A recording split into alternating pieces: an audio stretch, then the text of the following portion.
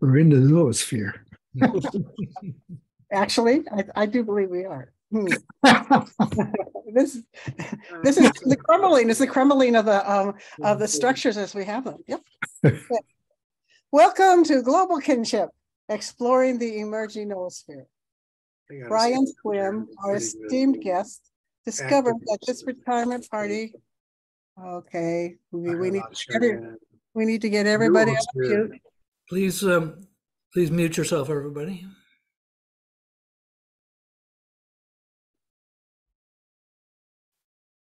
Brian Swimme, our esteemed guest, discovered that his retirement party, scheduled for later today, was not virtual, but in person. This made our previous time unmanageable. So we are grateful that on such an auspicious day, he is still willing to meet with us at this earlier time and endure our technological snafus. Thank you all for adjusting. When we made the switch from creation and crisis to global kinship, we made a switch from fear to hope. Not wishing, not wanting, but hope, built on the potential of our human nature.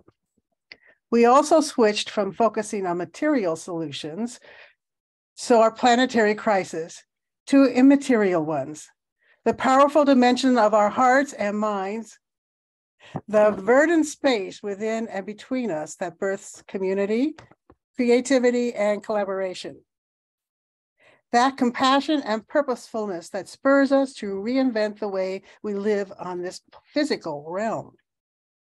We are in a perfect Einstein moment. We have stopped doing the same things over and over again, expecting something new to happen. We are shifting so that something new might happen. So let's get to work and bring forth the new humanity. Welcome. Just a couple of quick technical notes. One you've already heard. Please keep yourself muted unless you're asking a question. When it comes to that time for questions, I would, for those of you who might not have been here before, I would direct your attention to the reactions button on your Zoom toolbar. And under that, you're going to find the phrase raise hand. That will put a raised hand in the corner of your video, and it puts you to the top of our screens so we all know who's lining up to ask a question. And I think that's all I need to point out today. Penny? Great. Welcome all. And thank you for being flexible and coming along for a treasure time with Brian Swimme. In his bio, there is written, the major institutions of the modern world, including our schools and universities, our corporations, our religious organizations, and our legal systems are in transition. All of them are implicated in the ongoing distortion of climate and ecosystems. The question for any concerned person is how to best assist the transition. Brian has been contemplating this and many other questions of the universe for his adult life. And if you've had a chance to read Cosmogenesis, you know that he's put himself center in the way his own life has evolved and become energy flowing within energy flowing. It is with great pleasure. We're going to work through the 4 paths with Brian today. First, talking about context, then the via negativa, and on to the creativa and transformativa. By way of context, and I'll have Brian elaborate, but on the first page of his Cosmogenesis book, or in the prologue, it says, the universe began 14 billion years ago with the emergence of the elementary particles in the form of primordial plasma, which quickly morphed into atoms of hydrogen, helium, and lithium. 100 million years later, galaxies began to appear, and in one of these, the Milky Way, minerals arranged themselves into living cells that constructed advanced life, including evergreen trees, coral reefs, and the vertebrate nervous systems that humans used to use to discover this entire sequence of human development. It could have stopped there, but Brian, elaborate, please. And I apologize, Brian. We're trying to get me to where I can make you full screen. For now, you get to be among the masses.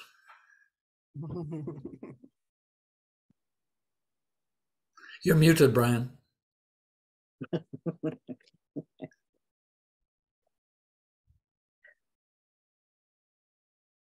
You're still muted.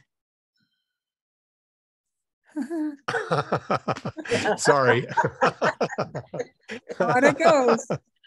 I was really revving myself up there.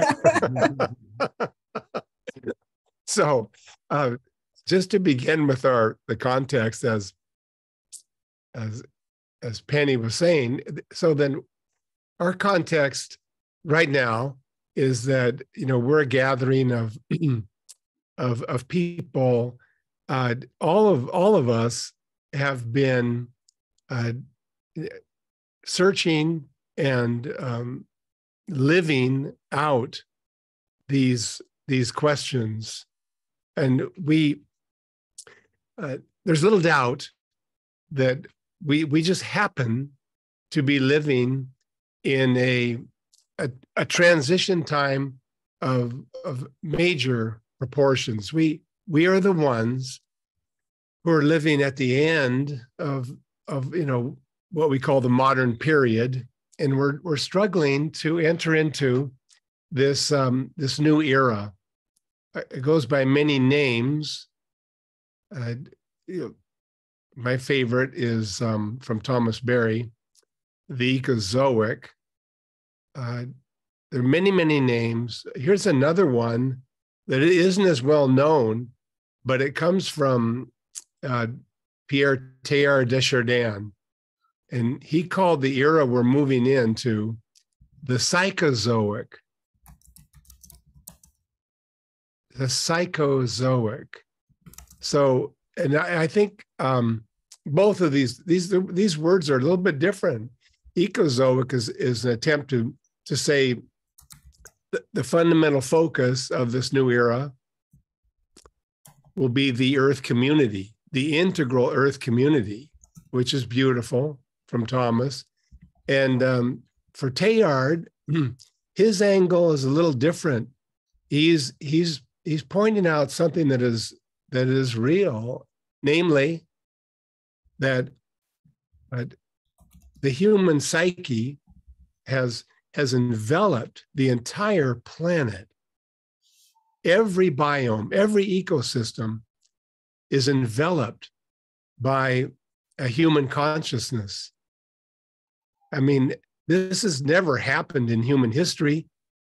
It's never happened in biological history, that the mentality of a single species surrounds the planet. So what does this mean? How are we going to move forward with this awareness? And that's what all of us in different ways, wow, I just suddenly got bigger. And that's what all of us in different ways are questioning. And we have some, you know, some brilliant insights into how we move forward. And we're celebrating today the insight from Matthew Fox, that a new and deeper understanding of the universe has led to a new and deeper understanding of spiritual development. We live in a time of the churches and temples, synagogues. They're in a collapsed state, as we're all well aware that. So we're in the midst of a collapse and an emergence of something new. And I don't even want to pretend that I have answers at all, but I have just questions and some cosmological facts that can help us in this ongoing movement into this new era. The first thing I would say is that to talk about the Psychozoic as a mind, that's enveloping Earth, emphasizes the collective nature of our moment. We are individuals, yes, but we actually converge into a unitary presence. It's a unified humanity. That is where our thinking needs to begin. And that's why the context here, the number of us on this gathering, it's an example. Not one of us has the total vision of what's happening, but together we do. I mean, we have amazing wisdom that comes from a unified humanity. That is where I'd want to start with. But now, the modern mind, which I sometimes call the modern industrial mind, it's moving forward in ways that need to be examined. Some parts of the modern industrial mind are very important, but some are not. And at the very least, what we need to do is to be aware of how our thinking is shaped by elements of the modern mind that are no longer helpful. This, I think, in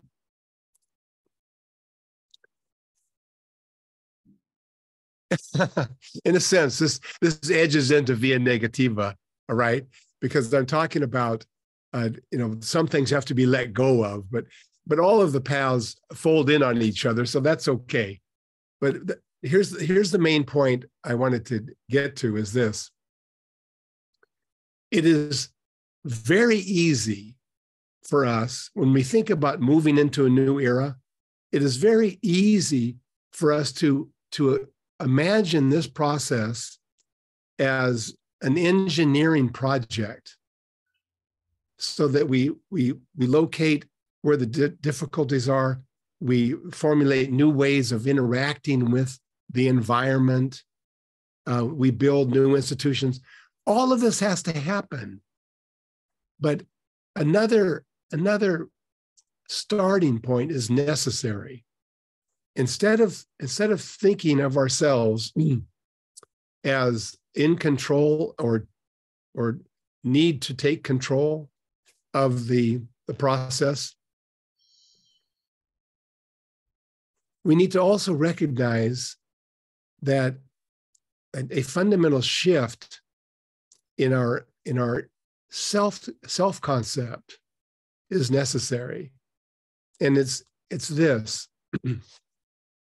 The image now comes from an event 2 billion years ago.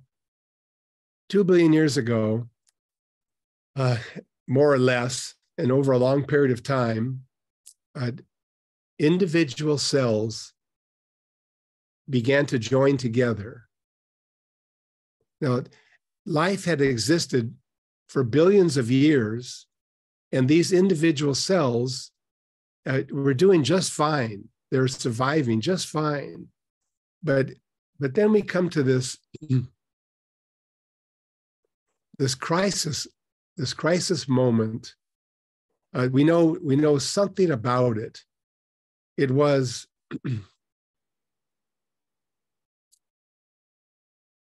the release of oxygen into the atmosphere that was caused by the unicellular organisms breaking down water molecules. But our situation has a similarity. Suddenly, a new kind of atmosphere was coming forth, which was deleterious for all the organisms on the planet. They were all unicellular, and they were thrown into terrible suffering and massive extinction of all kinds of these species. But amazingly, they discovered a new way of moving forward that enabled them to embrace the situation and build the eukaryotic cell. They build a cell that was able to deal with this oxygen, and the cells began to come together and build multicellular organisms. Now, so we are in that moment at a different level.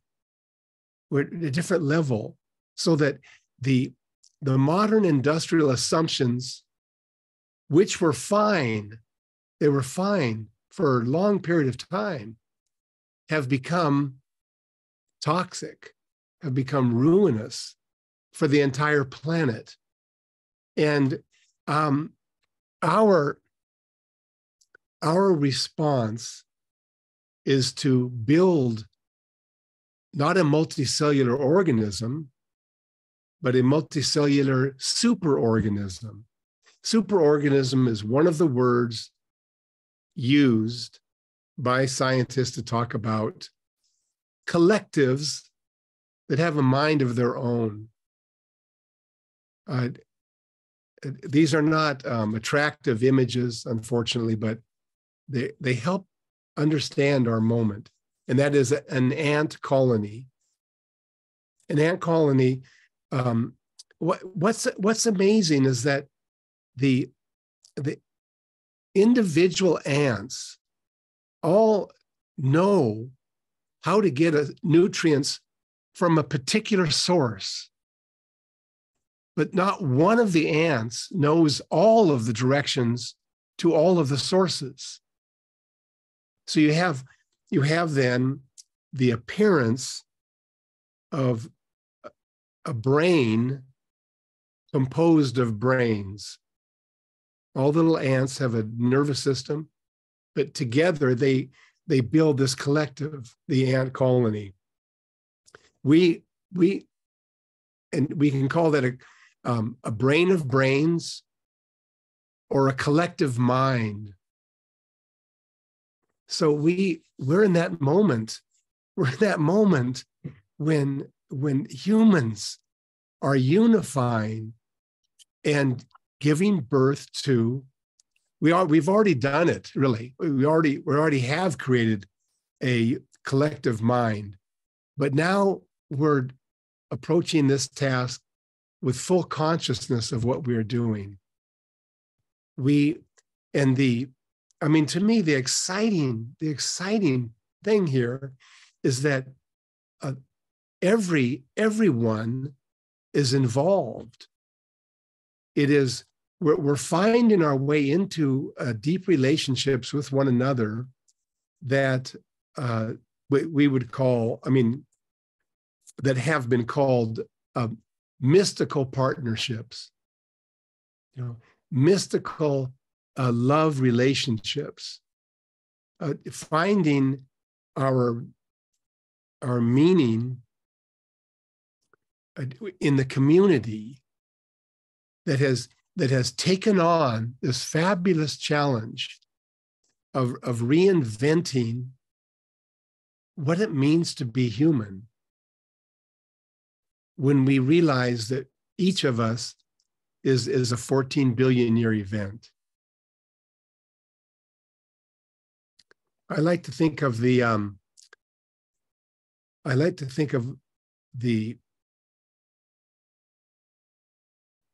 14 billion year event using a phrase, the column of time. The column of time. And so that you might try this out so that, see, each of us, we have a feeling for how we come from our parents, and you go back and come from the earlier humans, and you go back and you come from the primates. That whole sequence is an actuality, as opposed to being just a cerebral notion. It is a cerebral notion. We're talking about it. We understand it intellectually, but now go the next step. That sequence is at work now as you. And the examples to illustrate this are endless. I'm just going to pick one to give you a feeling for this. All of us right now are digesting the food we've eaten today. So there's this magical process by which elements of the earth are being transformed into our skin and our thoughts. All of this is happening, this magical process.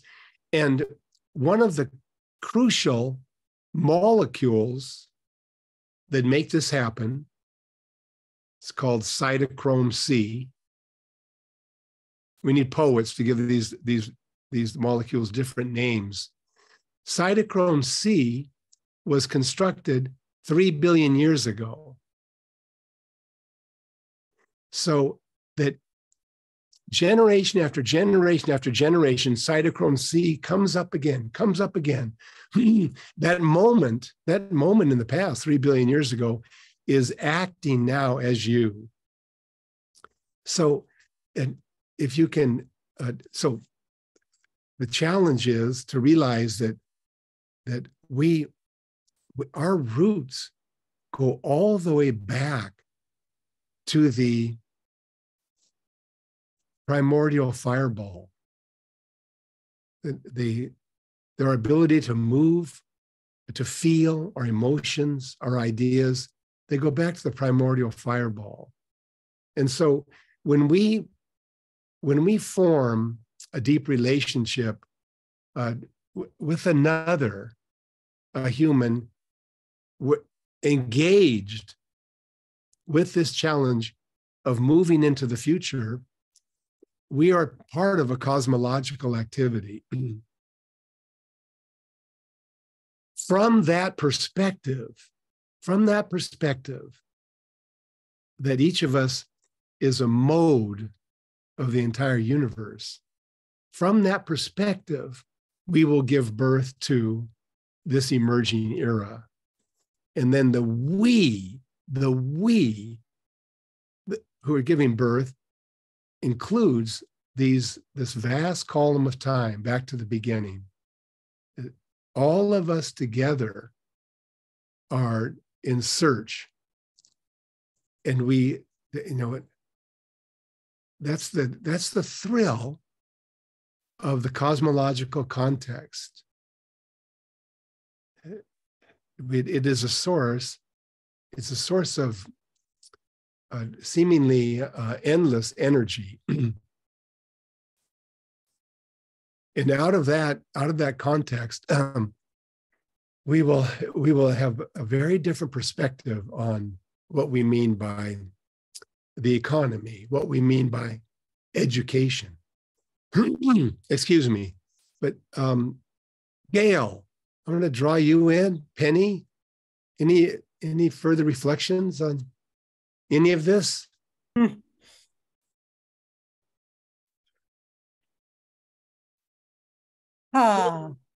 What I think of is the electron and the story that you wrote in Order of the Sacred Earth, and that an electron can lay dormant for so long, but it's in the engagement with others that everything happens. And so I'm hearing that in what you're sharing. Yeah. And I'm also wondering if we couldn't step into the via negativa a little bit and ask about the forces that don't get it that out of fear and hatred are kind of stymieing the progression. What would you say about that? About, I mean, it's going to happen, right? I hear in your voice that it's going to happen anyway. Yeah, yeah. But how do we hold the other side of it when it seems so clear? Yeah, that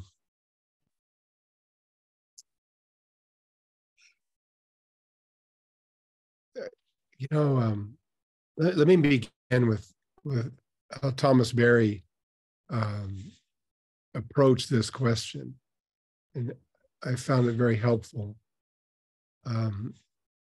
He said what he impressed upon me is that the greatest evil throughout humanity is perpetuated by those who are convinced they can eliminate evil. And what he meant by that is, and this is a phrase from Alfred North Whitehead, really one of the finest philosophers of Western history. Alfred North Whitehead made the simple declaration that the fundamental problem of the modern mind.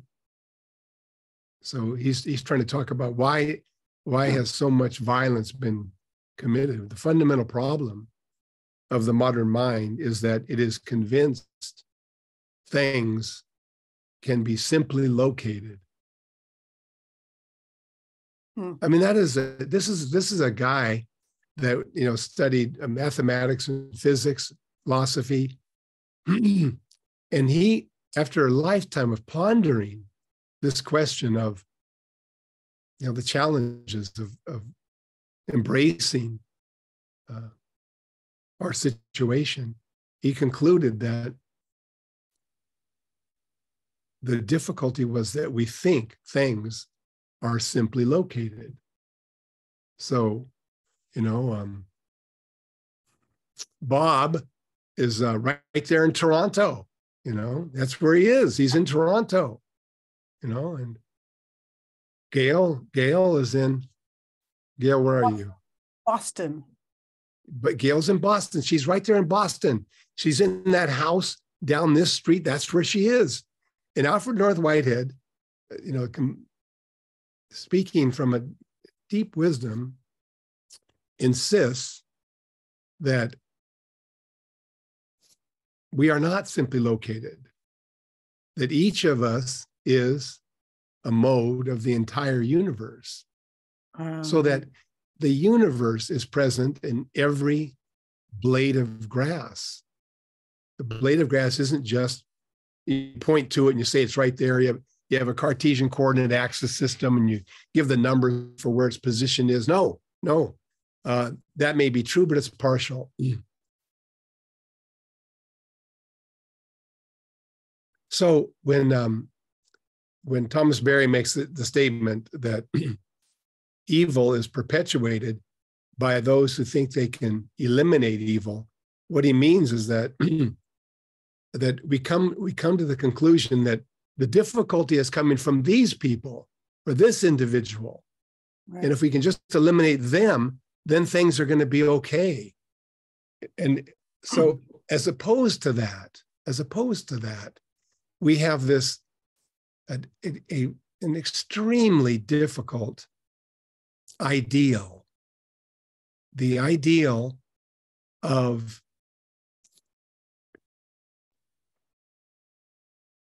recognizing that each element, each person in the universe is somehow important, somehow, and needs to be considered an integral part of what is happening. And that means that means the recognition, the humility that no one perspective is sufficient. We need to actually reflect upon all of the different proposals and challenges. When I think about the the violence that's being perpetuated, like we have warfare and we have suicide, and when I my own response to that is that in part it comes from the extreme sensitivity of human beings.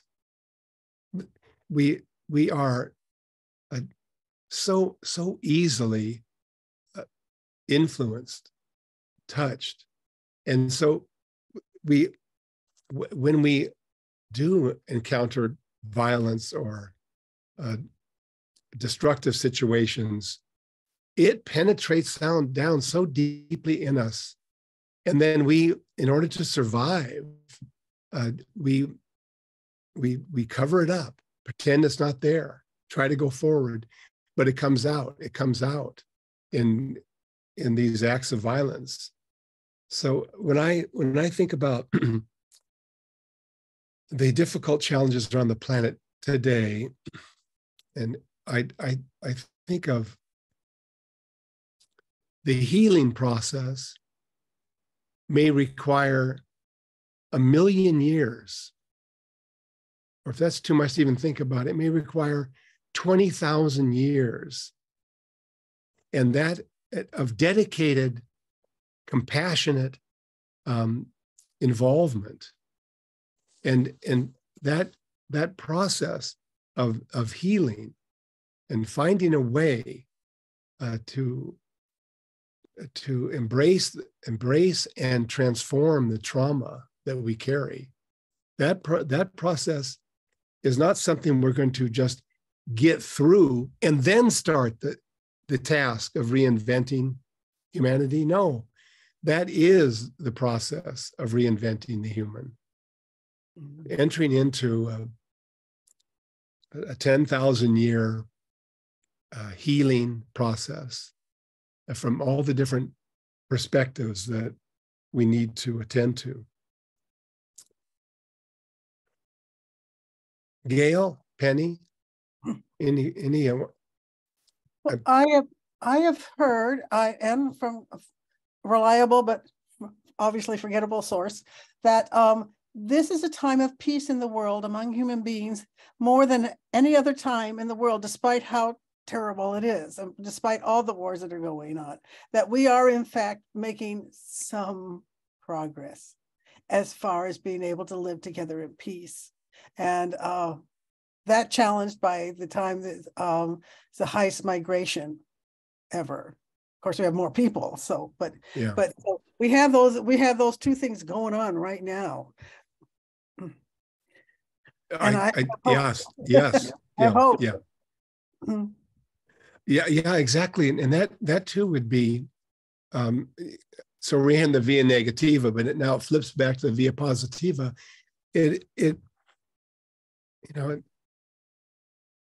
It's so important for the spiritual life to become ever more deeply aware of the blessings we're showered with. Mm. I mean, this is what I hear when you quote that. I believe it is true. I believe that the amount of violence in various ways is descending, is going down, and we forget so quickly how much has been done and given to us. So thanks, Gil. Yeah, extremely important. Penny, did you? Well, we in the West have kind of focused in on a certain level of lifestyle that's dependent on a false economy, the economy of wealth.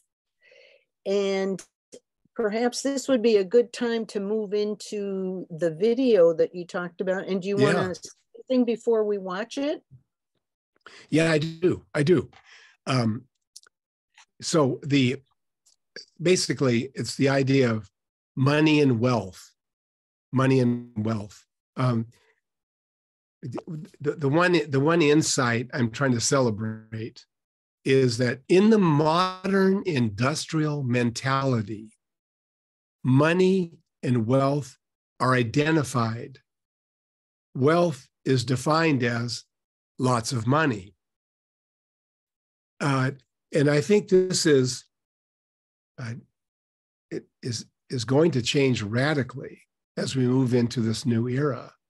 Money will be understood differently, and wealth will be understood much differently. Now, in the video, I make the statement about wealth being different than money, but I wish I dwelt on it longer.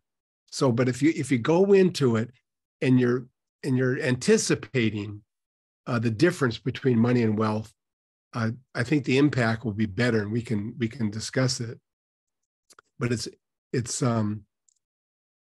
basically the story of the invention of money and the influence that has had on the world, and then near the end, distinguishing the power of money from the overwhelmingly important idea of wealth.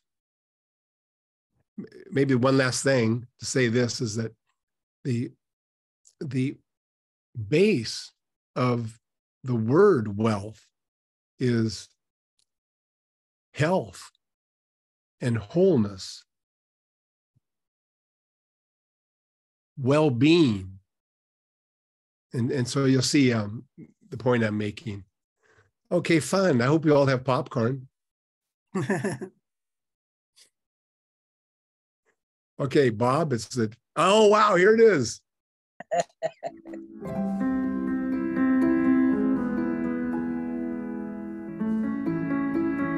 Money was invented during the classical era of humanity, and it inaugurated a new era of human evolution. Money was such a powerful new invention, we are only now beginning to understand how money is different from wealth. I'm Brian Thomas Swimme with the Human Energy Project. Our series of short films explore the way in which humanity is building a global organism called the noosphere. As we deepen our understanding of the noosphere, we discover a collective meaning and purpose, which can help us address our global challenges together. In today's film, we look at the way in which trade networks during the classical period of humanity participated in the building of this noosphere. Money was invented a number of times by classical civilizations. A primary example is what took place in 3rd century BCE China. Emperor Qin Shi Huang had a problem. Tribes in the north were attacking his cities. He had warriors ready to fight, but unfortunately, the horses in his empire did not have the strength to support his armed warriors. The horse's bone structure was too weak due to a lack of selenium in the soil. There were tribes to the west who had mastered the challenge of rearing powerful horses, so he set up a trading relationship with them. For this to work, roads and ox carts had to be built. Military protection and food supply had to be arranged.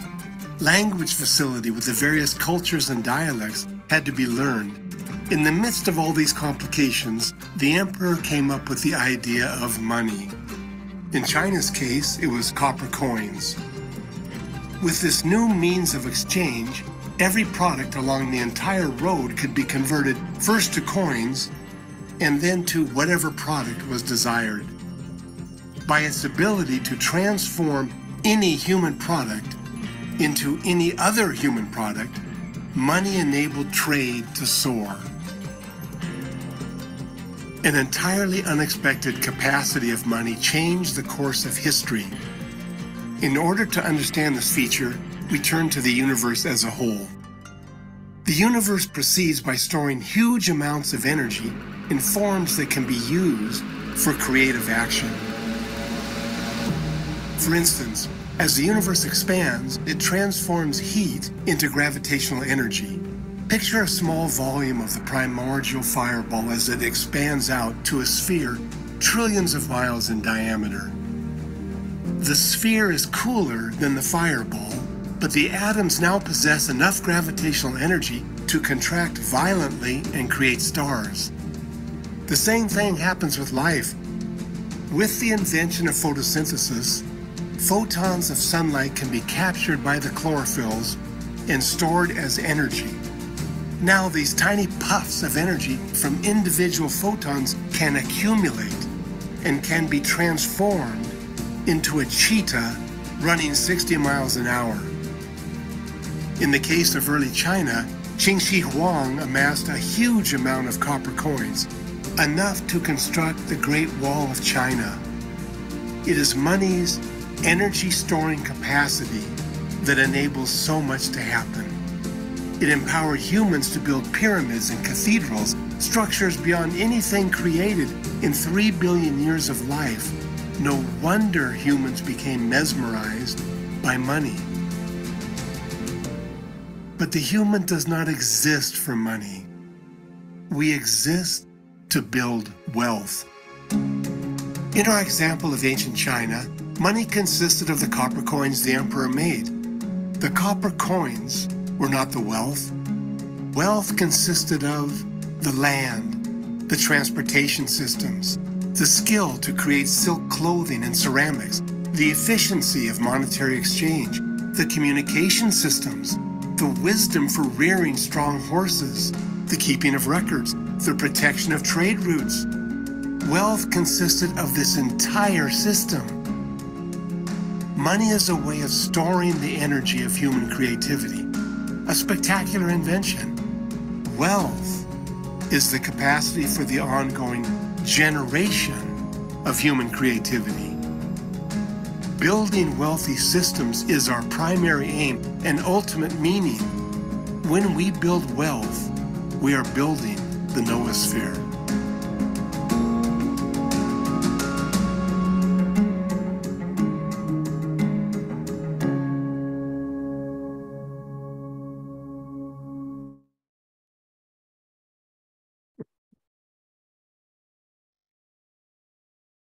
You know, this might be a good place to start the question and answer period. Gail, Penny, what do you think? Because I'd love to hear the responses from various people. Let's just not forget the talking about the noosphere consciousness and the conference towards the end, maybe. Yes. Okay. So we usually Bob usually conducts the Q&A.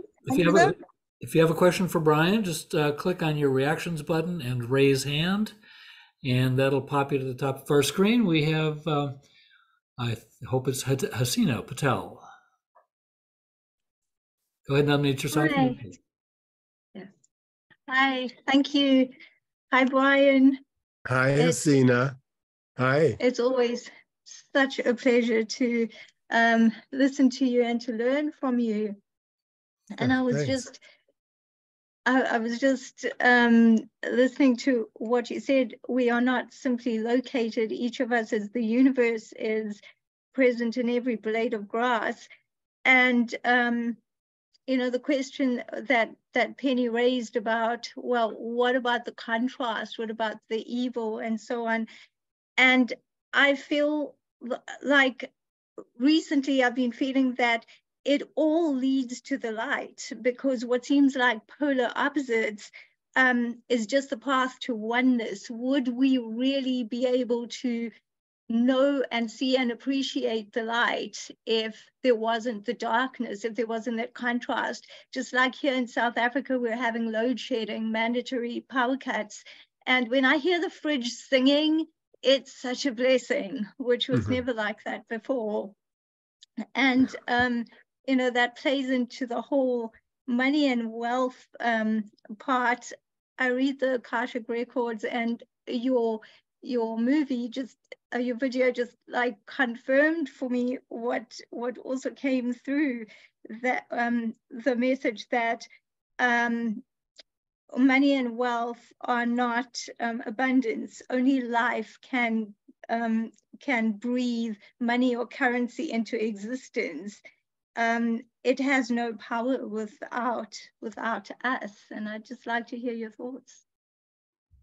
Yeah,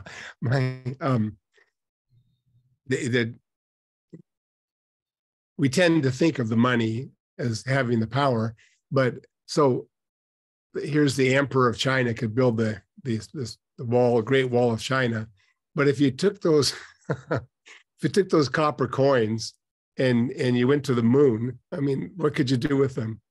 So it all depends on the community.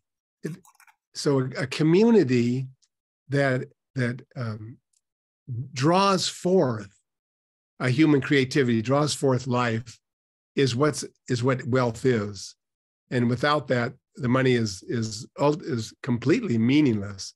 And just to think of wealth in those terms, and go through your day with that in mind, you start to realize just how wealthy we are.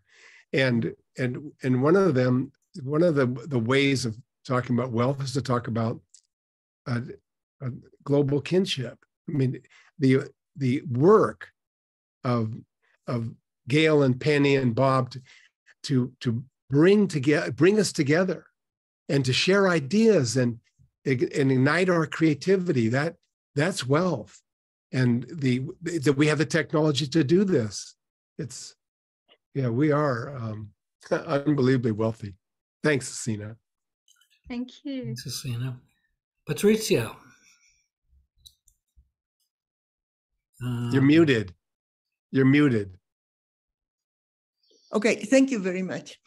What about artificial intelligence? I feel that is a big challenge that we have right now, could be added to this equation. That's my question. Okay, good.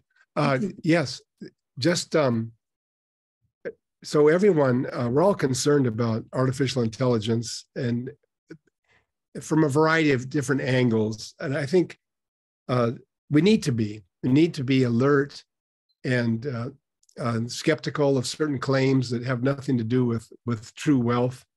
On the other hand, a way to think about artificial intelligence, especially you see this with ChatGPT, think of it as a way in which we have invented a means for bringing the best thinking, the best knowledge to every person on the planet, so that there isn't a need to reinvent things. That's the way I think of it. I mentioned the cytochrome C molecule invented 3 billion years ago, and it's present in us. So that the universe, the way to think about the universe is a developing being that ratchets itself up. I don't like the word ratchet. It's mechanical, but still we know what that means.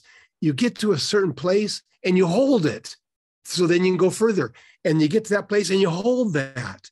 So that's what is happening for me in the benign part of artificial intelligence, that we've just found this way to share knowledge for everyone. It's this democratic dispersal of knowledge, and so that we can go further because the past knowledge, insights are available to all of us. Much more needs to be said for sure, but that's my view.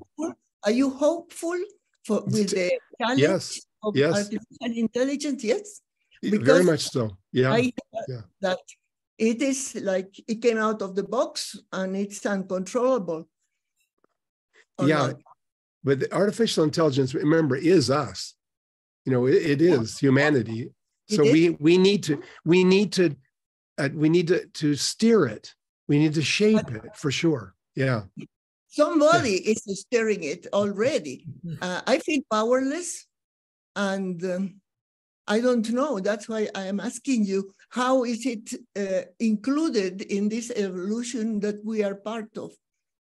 Think of it as the phrase Thomas Berry used was, it's transgenetic. So we have DNA, we have our genetics. This is transgenetic. It's culture that enables us to fulfill our role as humans. And what exactly that role is, that requires a great deal of dialogue. But in part, it is to come to know we are the way in which the universe is becoming aware of itself. Now, much of technology has been shaped by the modern industrial mindset, and by all of that has to transform. But I'm trying to indicate that in an ecozoic or a psychozoic era, we will be shaping artificial intelligence in ways that will bring forth wealth. I hope so. So do I. Mm-hmm. Thanks, Patricia. Pat Carlone. Oh, thank you. And thank you, Brian. From Thomas Berry, reading Thomas Berry, I got that I was disconnected from the earth. And so that led me to find ways to connect, to have experiences of connection. And I feel that is happening. Yeah. For me, it's happening for me, and I see it happening. So I have places to go, my sacred places in the woods. Great. With the redwoods. My friends, my kinship. Yeah. So what I know is reading Cosmogenesis, by the way, was just an awesome book to read, because Thank you. It's about your journey and your experiences. And so what I'm asking is, I listen to you and putting together your thoughts. And to me, they come from a deeper awareness of your connection to the universe. So what I'm wondering about is, I've had a glimpse laying down in the redwoods. I got a sense one day of the power, the awesome power that's not me. I don't know what looking up through the trees and seeing the sky, there was a sense of, don't mess with me. I'm not, I don't mean to use I don't know what to say.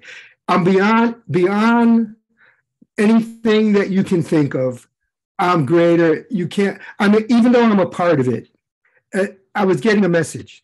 So what I'm wondering about is, when you in Cosmogenesis, I remember that point where you talked about the sun exploding photons coming down to your hand and on your skin and turning into warmth. You had this experience. I'm asking you, what can I do to deepen my own connection now to the cosmos? Because I know that I'm part of the earth, and I get the idea that I am the cosmos. I am part of the cosmos. I'm part and whole at the same time.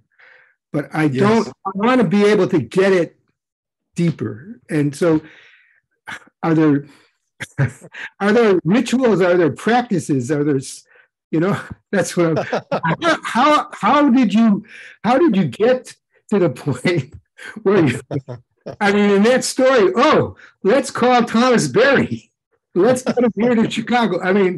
That comes from a deeper place. So I'm just asking you if you have any suggestions.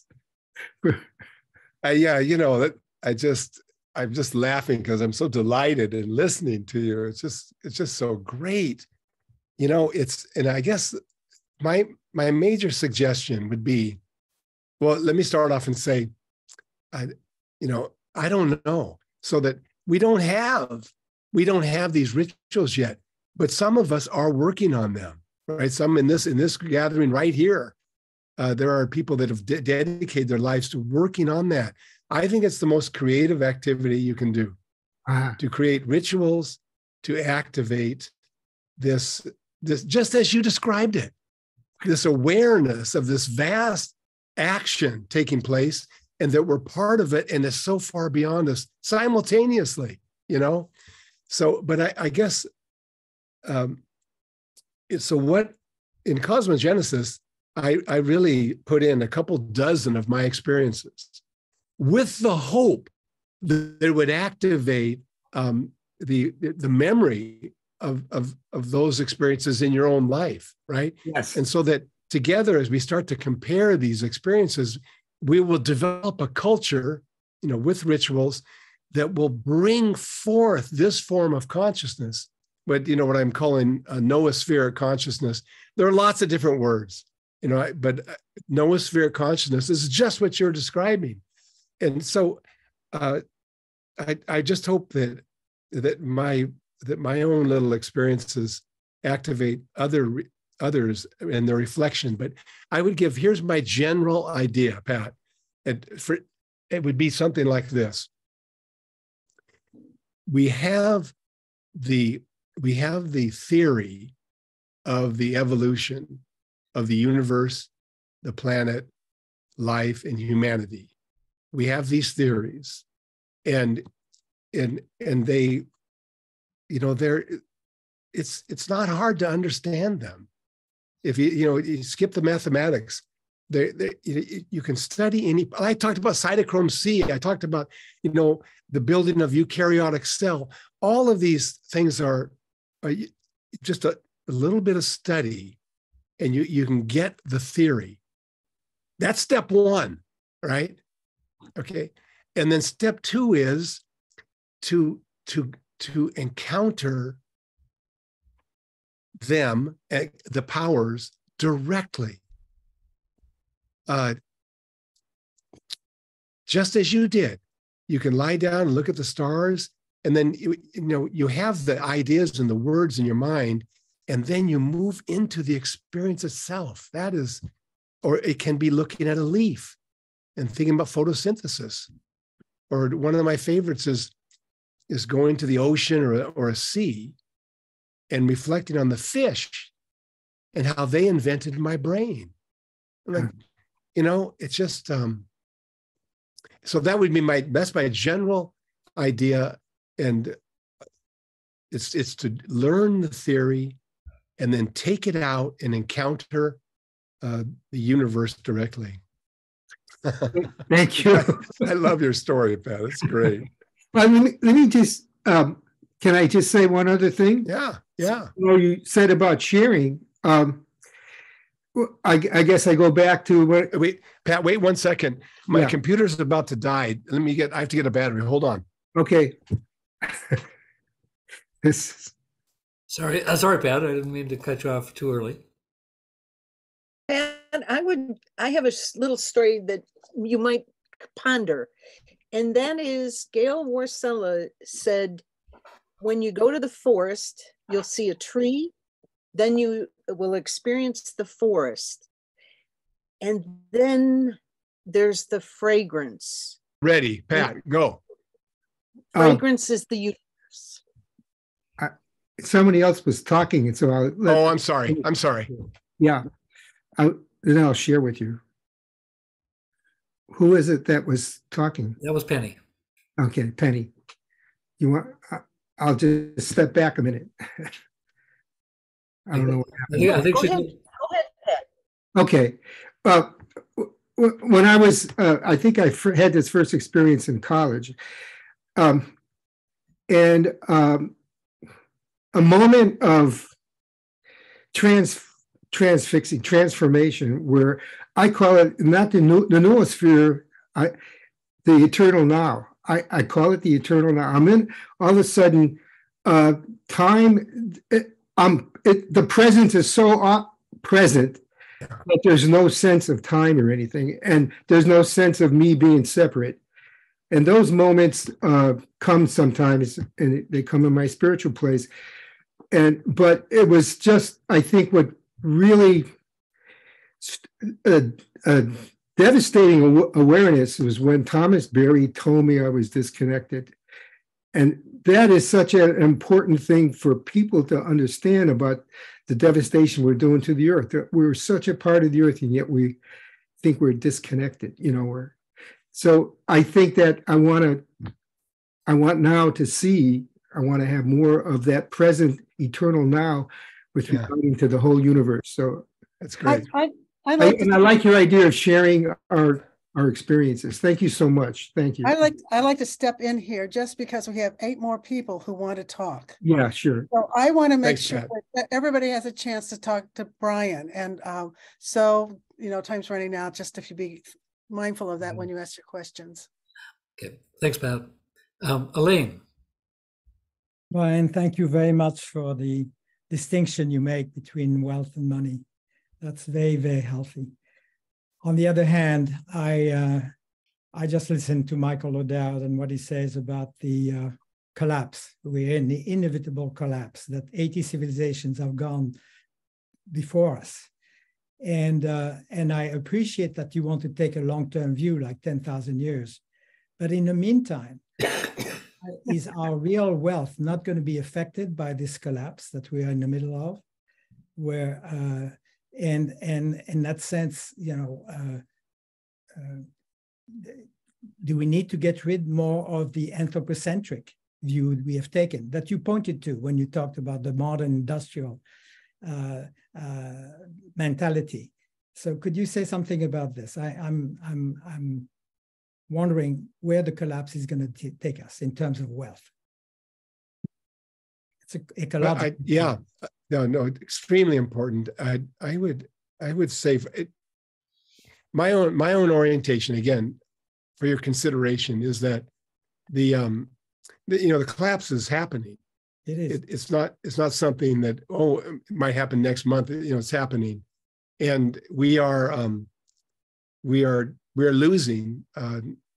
We're losing wealth in the deepest sense every day, and so. What I'm trying to do, and I know many of us are doing the same thing. It's about waking up. So, just this idea of beginning to recognize what true wealth is. When we start to really feel it, we will start to protect it. And I can't predict how much we will destroy before we wake up, but we can throw our energies into this process of waking up. Yeah. Thank you. Very important. Very important question.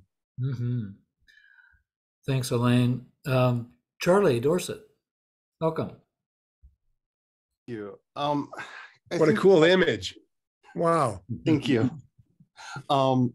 You've touched on this a little bit when you talked about ritual and some of the other things, but I've been wondering, a lot of us in the disability community, and I've noticed a lot more in the elder community, have started talking about and thinking a lot about subtle activism, things that we can do that may affect the noosphere and the way that people think and act, that does not require us being able to go out and engage physically in the world. And I was wondering what your thoughts were about civil activism and how that can actually affect the noosphere, and if you had any thoughts around that at all.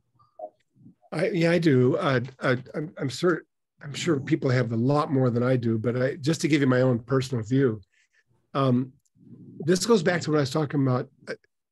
We need to throw out the idea of simple location, so that we our presence, each of us, our presence is in different ways there in the planet as a whole, in the universe as a whole. And this is, people could say, well, if we're present to the planet as a whole, it's negligible. And that's the part, once again, that it has to be deconstructed. That's one of the elements of the modern mind that needs to be deconstructed.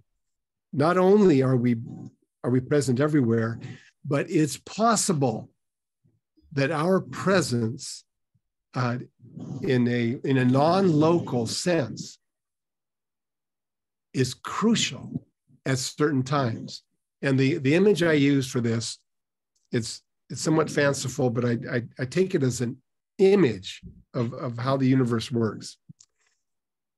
A cloud of hydrogen atoms needs to be of certain size so that gravity draws together these atoms, and it has to be a certain size. 10 to the 57th is the number. And so a cloud moves from being just a cloud to an early star with the addition of a single hydrogen atom. I'm speaking in terms of the theory, but there's a critical point. There's a critical point, and our individual efforts sometimes are what tips the situation into a qualitatively different mode. And so by prayer, by meditation, by contemplating deeply the goodness that is flowering forth in the universe, all of this has an effect beyond our knowing for the most part, but I regard it as a crucial aspect of our movement forward. Thank you. That helps a lot, because you see in evolutionary psychology, they're really drilling in on this idea that we are a non-localized phenomenon. Yeah. And yeah, it's something I've been thinking about a lot. Thank you. Oh, good. Thanks, Brian. Mary Hurley, yes, please. Mary, you did it. Just a very general thank you. I have been involved for many years with justice and peace education, and endeavoring to move people to action, particularly among my own community of women religious, and working with others. And it's a long history.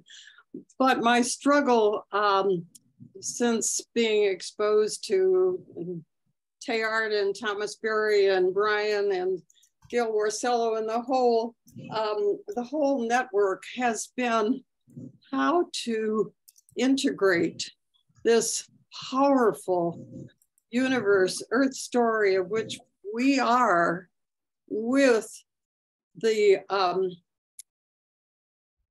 negative times in which we are living. And it was so clarifying at the first part, and some of the comments, you know, the church documents, you know, they're good, and the letter writing and all of that, but it's not enough. But this has been so helpful, some of your comments, Brian, on how to go more deeply, which I keep working on myself, but how to translate that. So I just want to say thank you.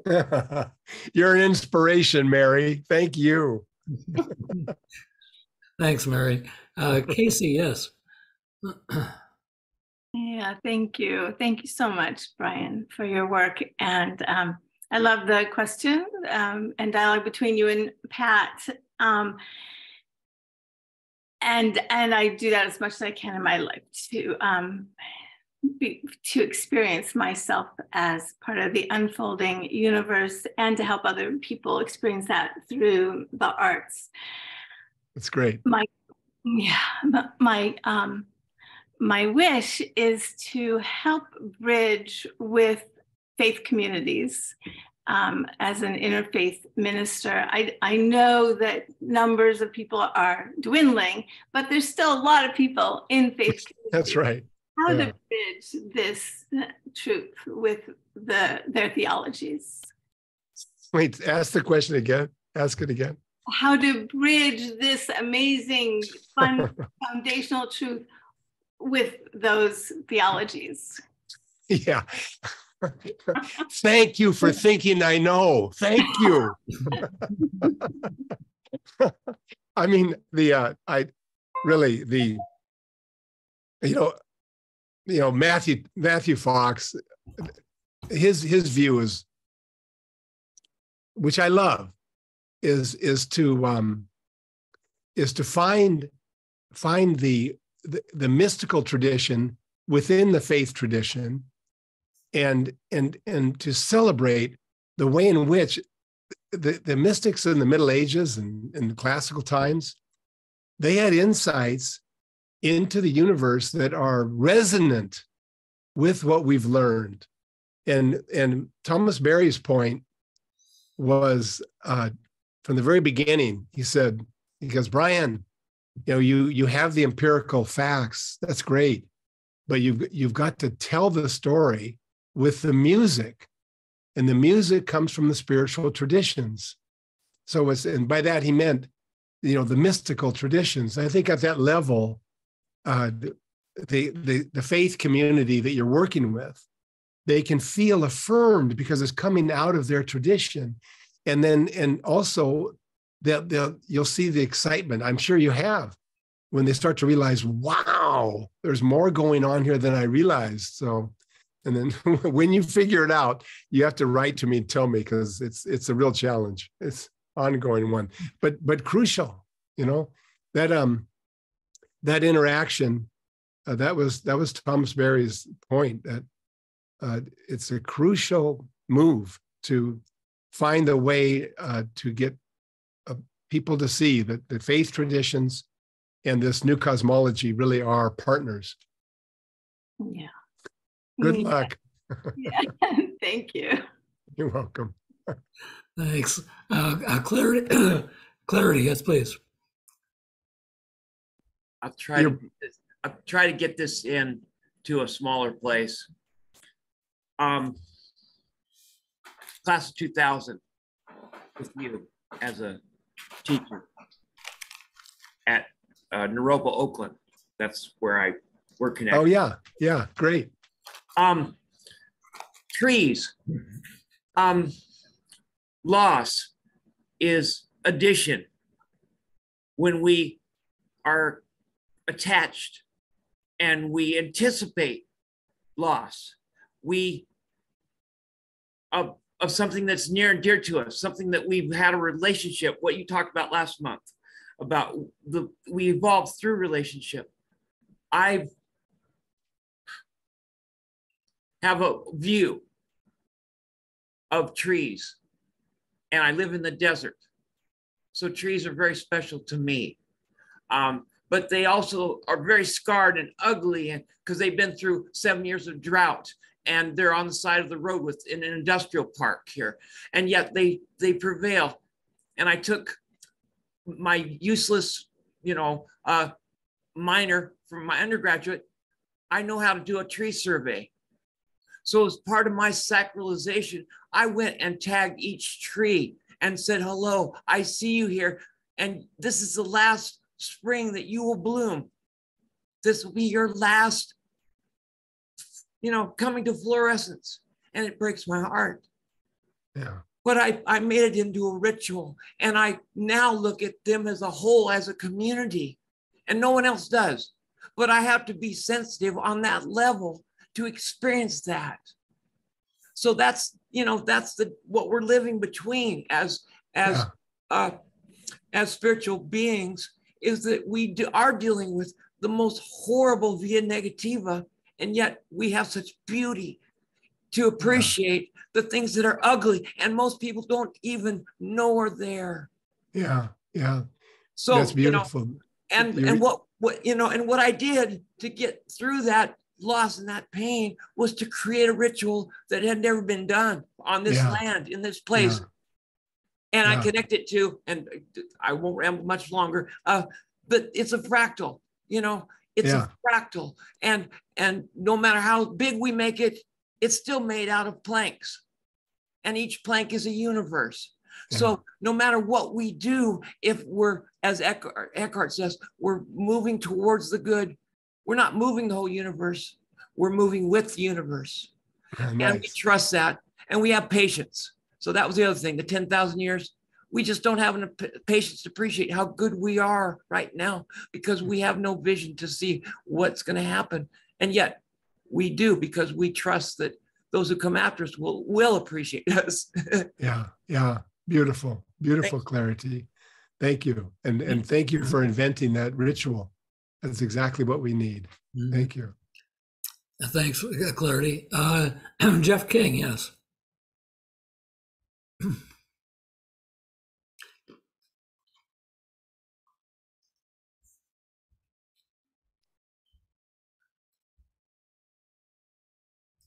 You're muted, Jeff. There. Sorry. Hello, Brian. Hi, Jeff. My question is, what do you think about the authoritarianism we see in the world and the threat to democracy in our country, in this country? And how does that relate to the development of the noosphere? And is there anything we can do about it?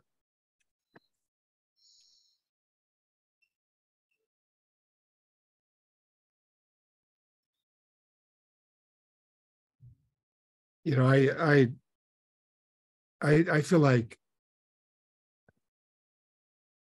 I have, very little to say that would add to your own understanding. I'm as alarmed by the movement to nationalism and fascism as I'm sure you are, but I do feel that the movement towards democracy is one of the primary ways in which the ecozoic and psychozoic is coming forth. But honestly, Jeff, what would your own view be? I'm just trying to work in my little sphere, donate to groups I think that are working to promote democracy and freedom and working against racism and things like that. And just conversations in my own group and stuff. Great. I mean, the one hopeful spin I would put on it, and this is not original with me, but the great opportunity for the human race is to see our collective shadow side and pushed out right in our face, and I think that that is an essential part of waking up. I mean, just it's so obvious to anyone who's alert that this movement to fascism and authoritarianism is a regression.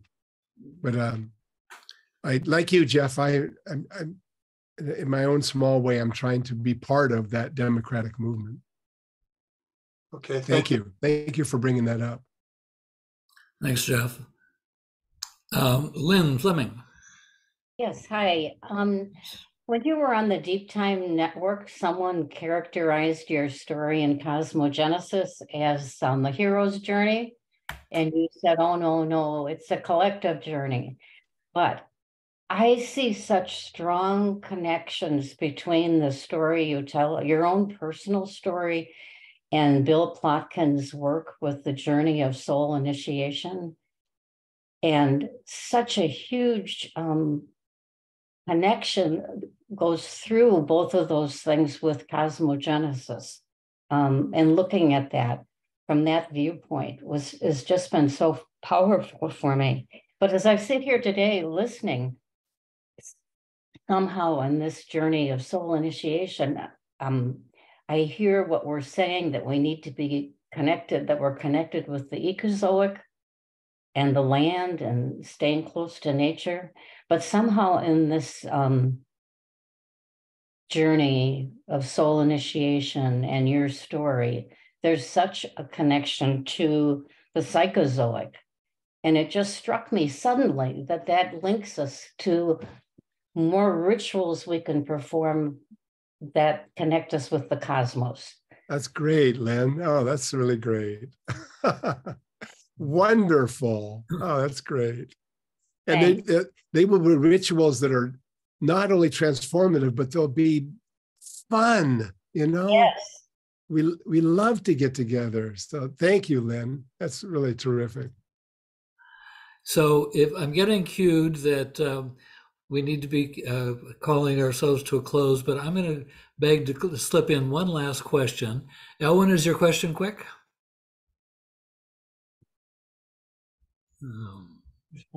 Oh, it's a picture. I can't bring him in. He may not be there at the moment. Oh, when she's on mute. She's on mute. See there. Yeah, I know, but she may have. It's just a picture. She may have stepped away. Well, in the interest of honoring everyone's time, I think I'm being suggested that we do bring ourselves to a close. It was Penny. I think there was one other thing you wanted to make sure we got in. Yes. There's been a lot of interest in what you mentioned last month, which was the Human Energy Project conference that you're planning. Yes. And what are those themes looking like? And is it open to the public? And anything else you want to say about that?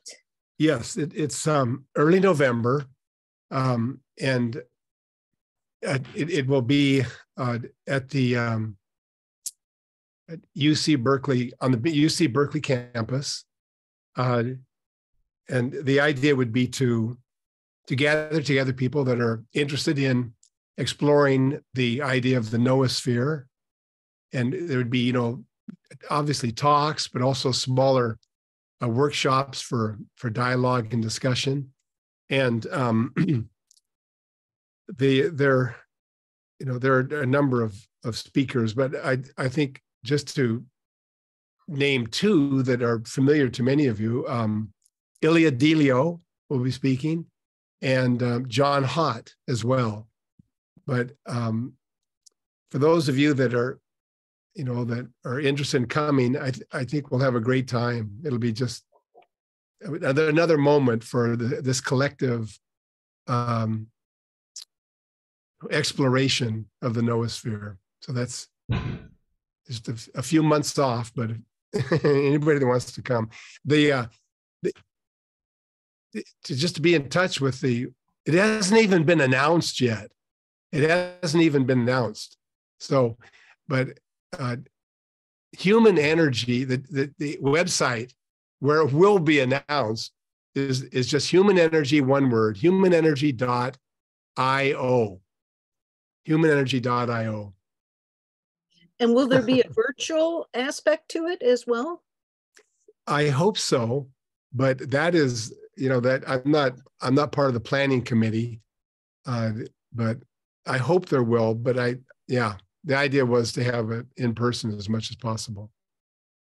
That's excellent. Excellent. Gail, any last comments? I have a wonderful quote to close us out with. All right, I do, and I'm going to make it as fast as I can. If you can find your the place where you raise your hand, I'd like to know how many people would be interested in making a non-local, local meditation group together to invite the noosphere and this work to continue.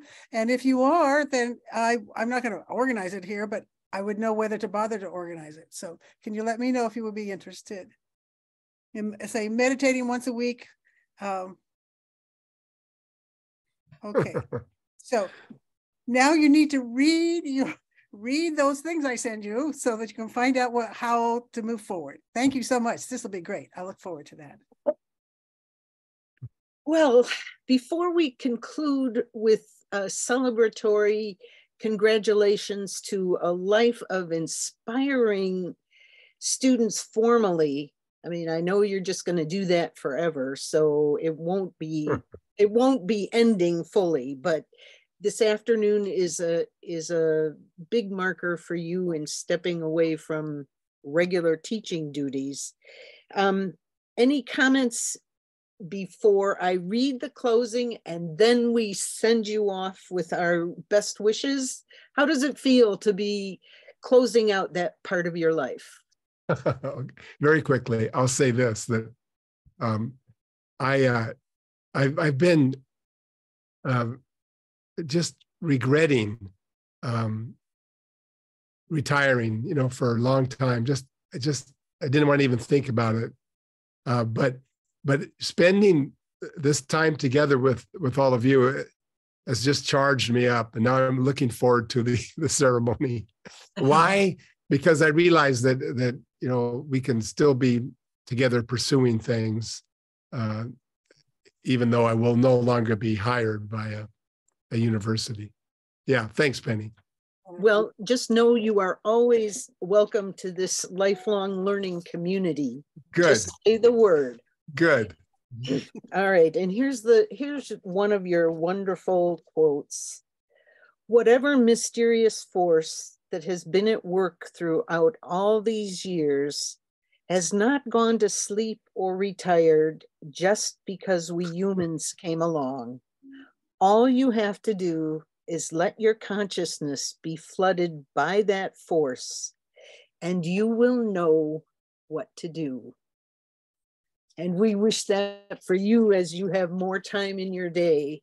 But community, can we send off Brian with our great gratitude for all he's brought forward? Hey! Everybody unmute. Everybody Thank you, unmute. Brian. Thank you, Brian. Thank you, Brian. Thank Thank you so much, Brian. Thank you. Thank you. Love you.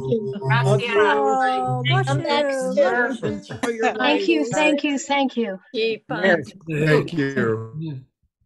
Thank you. God bless. Oh,